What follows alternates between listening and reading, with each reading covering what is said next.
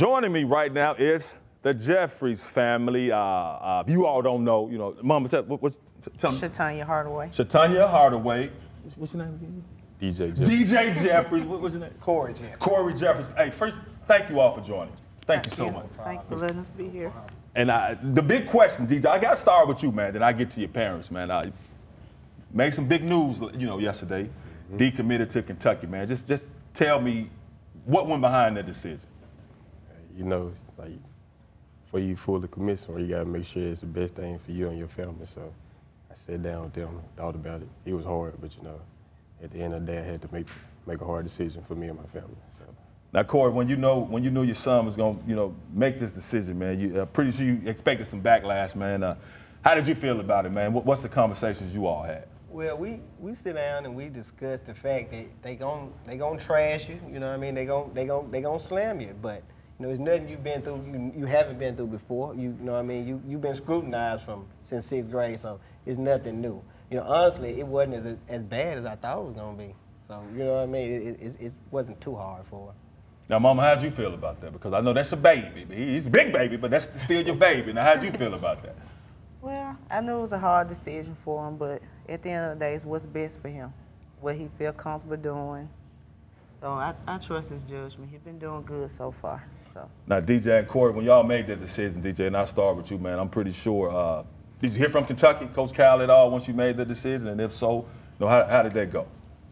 Well, when I made the decision, but before I made the decision, like, I texted him that night, then he called me the next morning. He was telling me basically about I'll be the first one to like decommit for Kentucky and tell me all the negatives and positives to it, stuff like that. But I ain't hear from Coach Cal though. What about you though, Corey? Did you hear from Kentucky coaches at all after DJ made this decision, man? Well, assistant. Assistant. We hadn't heard anything from Cal, so we heard from assistant, and it was like I say, it was kind of rocky.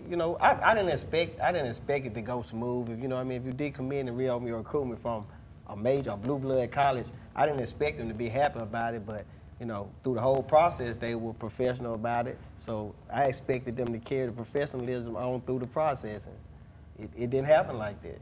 Would you care to expound on how it wasn't professional, or exactly how did they react? Or well, it seems to me that if a kid decide not to go to your school, you should at least be supportive of, okay, that's not okay, if you don't feel like you're ready for, to make this decision, you should at least be supportive about it. They were supportive about it, about him committing. So I expect them to be, more supportive of him, in that. Even if he decided to decommit, I expect you to say, okay, well, we want you. We're gonna continue to recruit. That's not what we got. So, that's where the problem came in. Gotcha. Now, DJ, was there anything about Kentucky that just made you just reassess and be like, let me back up? Was there any specific reason why you wanted to decommit, man, or just what were you thinking about it? You just want to go through the whole process? I mean, when I first committed, I didn't really have nothing to compare it to. Like, it was just Kentucky. Because when I got the offer, the other schools just bagged off. So now I can see what other schools want and get to visit other campuses instead of Kentucky. So that's why. Now, of course, Memphis Tigers fans excited. Now, I know you're not about to make a decision right now, but Memphis Tigers fans are extremely excited because they're thinking about the possibility. I ain't gonna even lie to you. I do sports on TV and they tell us we're supposed to be objective. I'm not objective. I'm a Memphis Tiger, and I'm pulling for the Tigers, man. I love for you to be a Tiger, but what does this mean as far as Memphis Tigers are concerned? And I know you all have a great, relationship with Penny, TJ. Of course, with me. Yeah. That's right. Well, it's kind of big, but it's something I think about because me and Penny, we've been so close for these years, and I built a good relationship with him. And even when I committed to Kentucky, he'll still reach out to me and help me with certain stuff to motivate me to do better. So Memphis would be one of the schools I consider. How you feel about that, Mom? I mean, not only just Memphis, about him just opening recruitment back up again and being able to look at all these different options. Well, I thought it was over with, the stress. I mean, but at the end of the day, like I said, it's what's best for him, what best fit him. And if he okay with it, I'm okay with it. Now, Corey, did Penny call anything after DJ made this? I'm pretty sure he did. Yeah, he called. Yeah. How'd that conversation go, man? Man, when he called, To be honest with you, Doc, he called. He called. I don't. We don't have his new number since he's been the coach here. So when he called, I didn't recognize the number. And when I answered the phone, he just started talking. He didn't say who it was. He started talking, and he was so excited that I never heard him. All the conversations we had, he's always been calm. And so when he was talking, the whole time I'm sitting there listening. I'm like, who is this? Yeah. And then he started laughing. He said, "My bad, Corey, man. It's Penny, man." We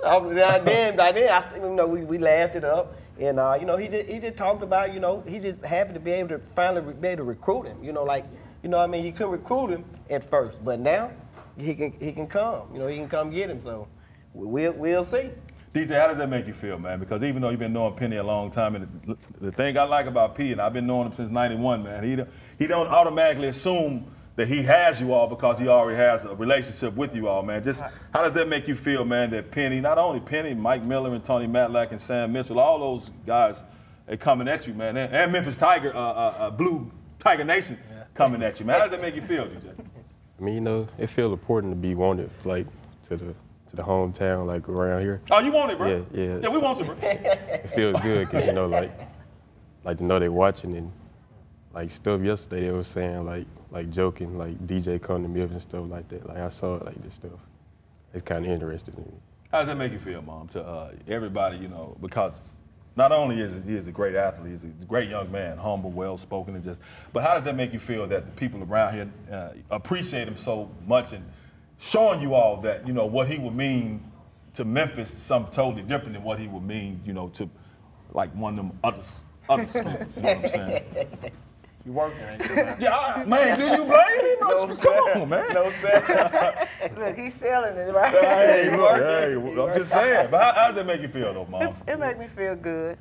And if he decide, to go to Memphis, I'll be comfortable going there. All right, now, GJ, where do we go from here, man? It's just, I know the recruitment is back up, opening up.